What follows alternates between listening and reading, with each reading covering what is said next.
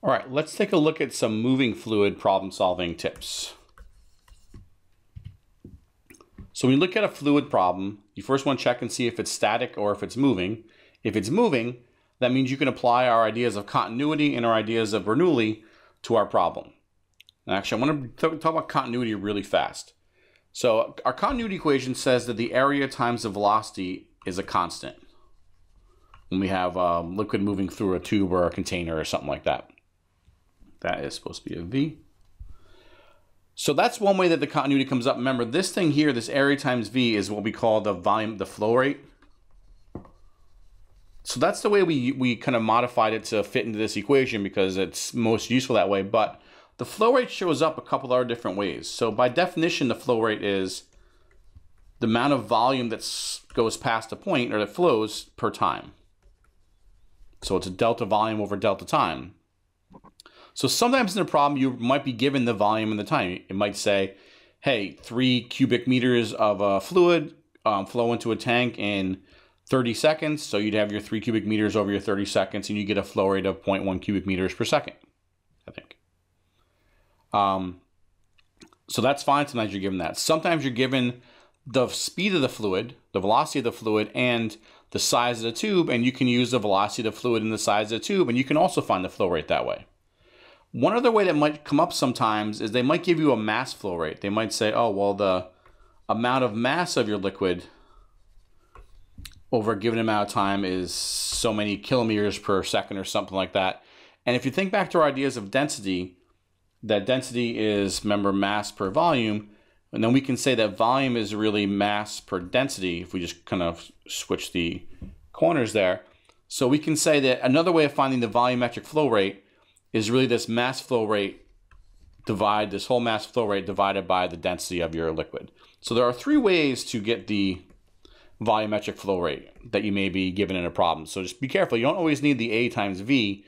You might be given other ways. And then if you're given the mass flow rate or the volume flow rate this way, you can get the A times V or what that actually equals using those. Just be careful about that because a lot of times it's a little bit tricky to find out where to see them in the problem. So the velocity only depends on the area, doesn't depend on the pressure, doesn't depend on the height, purely on the area. So if you need the velocity and you have a velocity somewhere else and the size of your tube, if it's changing, you can always find the other velocity. Also check if both points in your problem, usually these problems have like a point A and a point B that you're trying to determine how they're different from each other. If they're both open to the same atmosphere, then they're going to have the same pressures because the pressure is forced to be whatever it's the atmosphere it's open to. Now, if they're not open to the atmosphere, you can't do that. But if they are open to the same atmosphere, that pressure term is going to cancel out. Remember, you always get to set one height equal to 0 because you set what the heights are based on. So it's usually helpful to make one height in your problem 0 and then base the other height on that first height.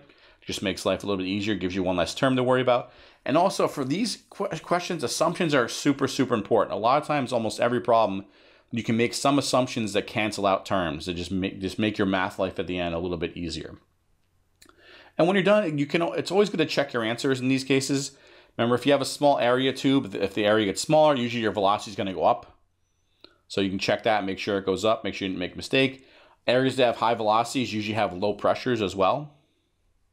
And also watch your units. Remember, you want your density units to be in kilograms per cubic meter. You want your pressure units to be in pascals, which are newtons per square meter. A lot of times they're given in kilopascals, so just be careful about that. Remember, because if you want to do any math with them, you're going to have to cancel terms out, and you need them to be in pascals or newtons per square meter. You want your heights usually to be in meters. So just check your units and make sure they match up, so that when you do some math at the end, they're going to cancel out correctly. So let's look at a couple of these cases and see how we can apply these ideas to different questions. So here's one. It says, a tank is filled as shown. There's a small hole punched in it right there. Now this is also, I'm looking at this picture, I'm noticing, hey, this is open. The atmosphere, the hole here is open, so that's already triggering something in my mind. A small hole, we'll get back to what small hole is going to mean something too. Punching it D above the table. How fast will a stream of water come out? So coming out is here, so we want to know velocity there. Come out of the hole, and then it's asking us if the water level drops to h/2, so it's only that high. what happens to how far this water level goes. So this, what happens at distance x. Okay, great. So I can kind of see this is going to be a problem where fluids flowing out, levels are going to change. This is a moving fluid problem. So the first thing I'm going to do is I'm going to kind of label 2 points. Let's call this point 1 up here and point 2 where the hole comes out. And then I'm going to use those and I'm going to apply my different terms to this and see how I do. So the first thing I'm going to do, I know I need 2 velocities, so I'm going to use the continuity equation. So I'm going to throw that in there. The area at the top, or 0.1, times the velocity at the top of the tank, that's the kind of big area of the tank, is equal to the area of the hole times the velocity of the liquid coming out of the hole. So I know I can apply that. I'm also then going to apply Bernoulli's equation.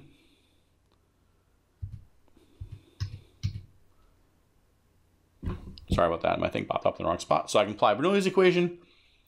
Again, just taking Bernoulli's equation and setting it for 0.1 and for 0.2. And then I'm going to look and see if I can make any assumptions. So one assumption I saw from the question was that it said it was a small hole. Now a small hole means that the area of the hole, or the area at 0.2, is very small compared to the area at the top of the tank. And again, they might give you areas. Now if this is about, I don't know, anything smaller than a 1 to 10 ratio, you're probably okay to make this assumption. So if the areas are very small, that means if I look up here, if area 1 is big compared to area 2, that means velocity 2 is going to be big compared to velocity 1. Or I can say that velocity 1 is really small compared to velocity 2. And again, if that ratio is about more than around 10 to 1 or more, I can actually say, and it's not going to mess up my problem too much, I'm going to make the assumption that velocity 1 is equal to 0. Then what this really means is that that tank, the water level of the tank, is lowering so slow that for all purposes of my problem, I'm going to assume that it's so small that it's basically equal to 0, at least compared to the other velocities. So that's my first assumption. That's going to be nice because, let's call this assumption A. Assumption A means that my term here for the top of the tank goes to 0. Let's pick h equals 0 somewhere. Well, I'm going to pick h equals 0 where the hole is, where it comes out. So that's at y2. So I'm going to say y2 equals 0, and that means y1 is going to equal what they called, I think they called it h in the problem. So this term is going to go away. And this just becomes h. And also, I had mentioned that both of the top of the tank, it's an open tank, and the hole is also open to the air. Both of those points are open to the air, 1 and 2. So the pressure at 1 and the pressure at 2 are the same. So I can say that pressure at 1 equals the pressure at 2 equals some known pressure. So if they're both the same, I can subtract one from each side and then they just go away. So these also cancel each other out because of my assumption C. And now my equation up here, really all that's left is this term and this term. Everything else I got rid of. And because I made this assumption, the small hole assumption, I don't actually need continuity here. My small hole assumption takes care of my continuity equation. Now, if I couldn't make that assumption, I could still use the continuity equation, and it gets a little bit tricky. I could say something, for example, that, I don't know, the velocity at the top equals divide both sides by area 2. So I could say something like that, and then I could, if I couldn't cancel out this term here, I could do this with continuity and substitute this into here, and then go through and solve this. It still gets rid of a variable that way, but now my equation is a little bit ugly looking. I have to kind of, it's not horrible. I can still combine terms and it's fine. But if I can make that assumption, as you can see, this term here becomes small. This becomes small. I can just get rid of it. All right, now I got my equation, so let's solve it. So I'm going to start by saying that what's left over. So density times G. So let's see, y1 was h. That equals the 1/2 the density times the velocity at 0.2 squared. This is some straightforward math now. Let's see, I got density on both sides, so I can get rid of that.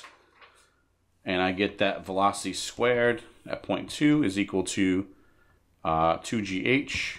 So therefore, the velocity at 0.2 is just the square root of 2gh. So that whole big nasty equation turns into something really nice and simple here. And you also might remember from last year that this is the same result as free fall. That if I drop a ball and I want to know how fast it's going after it falls at distance h, that's the solution to that problem. And if you think about it, it kind of makes sense, because if you think about what's happening here, you really have, this is telling you, remember, this came from conservation of energy. So it's saying you're like dropping like a little fluid molecule that falls down a certain height, and how fast is it going when it gets to the ground? It's really the same idea as free fall. So we do get the same solution. Now again, this is assuming a bunch of other things are constant though. Great, so that's not too bad. Pretty straightforward. Now the second question, it says, what happens if the water level is only half? Or it's only half the distance above, so it's h over 2 above as opposed to h. Now we could go through and solve, and also it says what happens to the distance it goes. So I'm going to go back here for a second, just so I have more room. Let's solve for how far it goes. Now, remember back, I'm not going to do all projectile stuff, but the time it takes to fall distance d, so d ends up being equal to 1/2 at squared. So the time to fall is going to be 2d over, and acceleration is g. So that's the time it takes to fall, which is not, since d is not changing, this is not changing at all. So I know that's going to be constant for case A and case B. And then the distance x that it travels equals the speed that it's going, so it would be v2 times this time. So really I know that x is proportional to v2.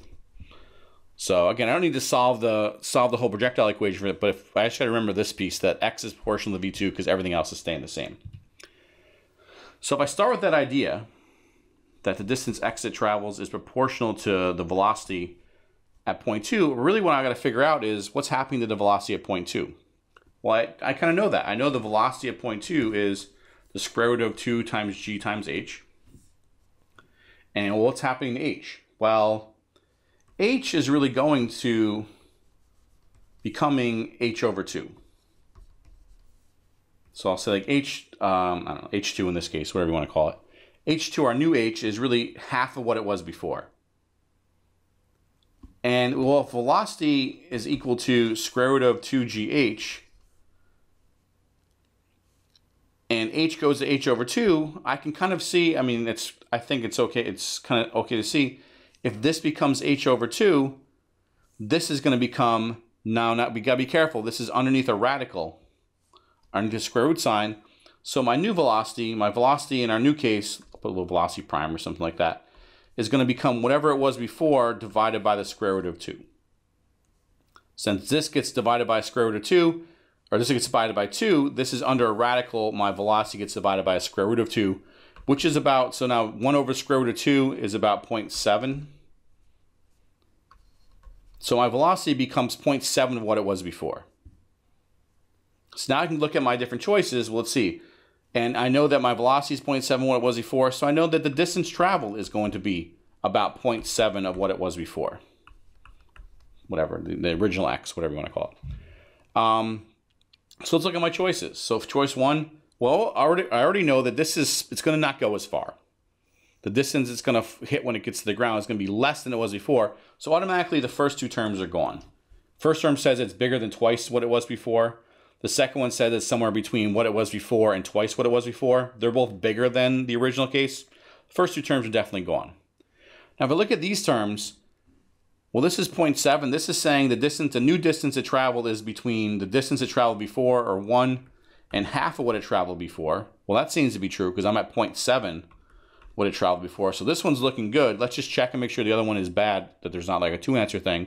This one says the new distance travel when it gets to the ground, or the horizontal distance travel, is less than half of what it was before. Well, I know it's 0.7. That's more than half. So this one is no good either. So this has to be my answer. So again, a lot of times using continuity, using Bernoulli, using some of your assumptions, you can solve the math problems pretty easily. But also when they ask you these kind of what happens to the size of something, you don't need to resolve the entire problem. All you need to do is kind of look at what changes, see how it affects your model, and you can usually can't cross out answers or cancel out cases and be left with only one thing that makes any sense at all.